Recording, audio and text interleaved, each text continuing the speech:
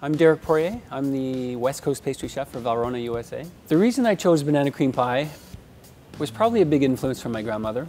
And I think any pastry chef would say this, that somehow their grandmothers or mothers were involved in their influences in cooking.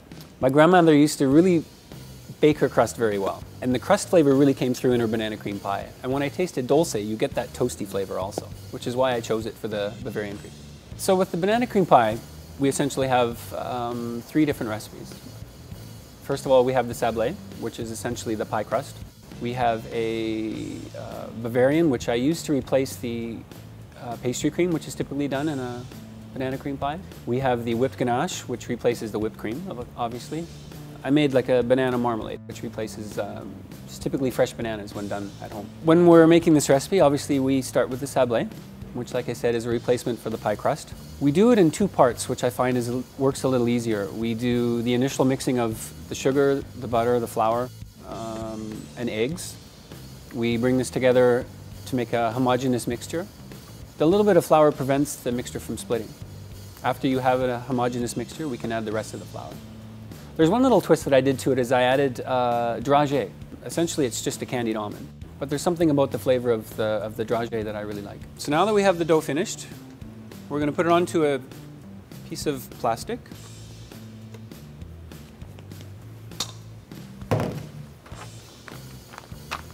After we have the dough between 2 pieces of plastic, we're going to allow this to rest in the refrigerator for 3 to 4 hours. We've allowed the dough to rest. We're going to roll it out. We have the dough rolled out to 2 to 3 millimeters.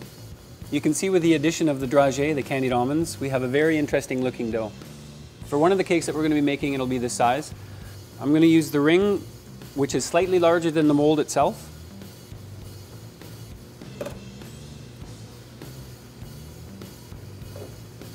You want to bake at roughly 320 degrees Fahrenheit, which is 160 degrees Celsius, which we believe is the best way to bake a sablé because it's a slower cooking. And we want to make sure that you completely roast everything that's in the dough. Quite often, I think chefs bake the sablé too quickly at a too high of a temperature. And quite often you get the outside, which is toasted, but you still get the inside, which is a little bit white. Step 2 of the recipes is the banana part of the recipe.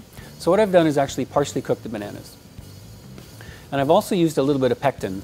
I've used pectin NH, which is a reversible pectin, but it just sets the bananas enough that we can use it in a mold and we can use it in various situations. So after you've cooked your bananas, you can put this into any kind of a mold that you like. Today the mold that I used was a flexi mold, again, which was a little bit smaller than the demi-sphere that I used for the Bavarian cream. So after the bananas are put into the mold, you put the mold into the freezer and allow the bananas to freeze, just so it's easy for you to put this into your Bavarian cream. When you make the Bavarian cream, it's a very classic recipe. We start with an anglaise. For me, the keys to an anglaise are the way that you mix your egg yolks. I find it works a lot better when you mix your sugar and your egg yolks together earlier. This actually seems to relax the lecithin, which is in the egg yolks. And when it coagulates a lot more evenly. So you're going to get a lot more smoother, evenly cooked anglaise. So we finished cooking the crème anglaise. We're going to pass it through a strainer. Now we're going to add the bloom gelatin.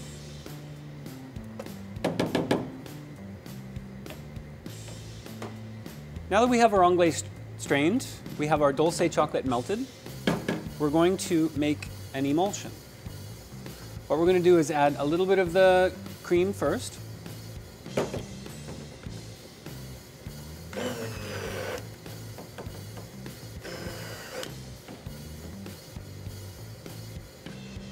Followed by one more.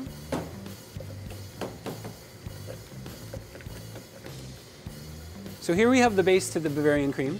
The next thing we want to do is allow it to cool to 40 degrees Celsius, around 104 degrees Fahrenheit. The next step after adding gelatin is folding it into your whipped cream. This is actually very important. We need to make sure that we fold the mixture in under 40 degrees Celsius. Animal fat melts at around 40 degrees Celsius, so we have to be careful that we're underneath this temperature when we fold in our mixture, so we don't lose any of the air in the whipped cream.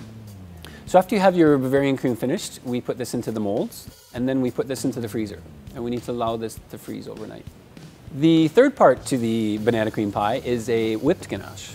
I love Opolis for the color. I love Opolis for its very, very milky, flavor profile. And for me, it's really easy to use it with many different things. It takes on flavors very well.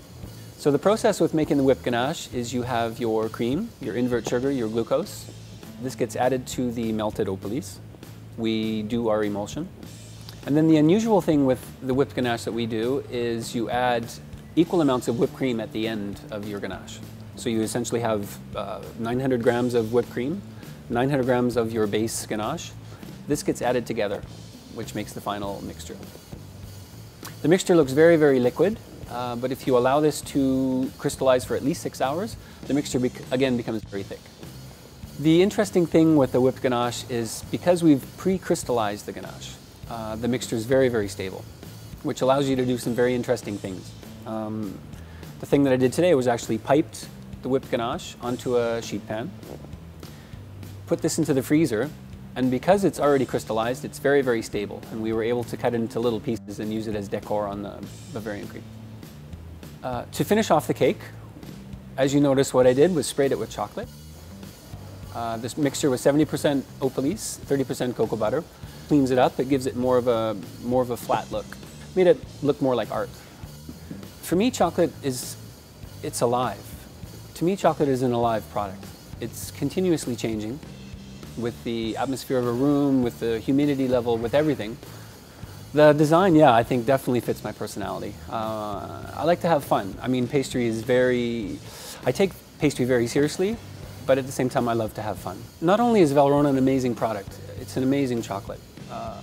Once I've started working for Valrhona, which has been, gosh, almost 6 years now, the company itself is a beautiful, beautiful company. I love the way that they do business. I love the way that they work with farmers.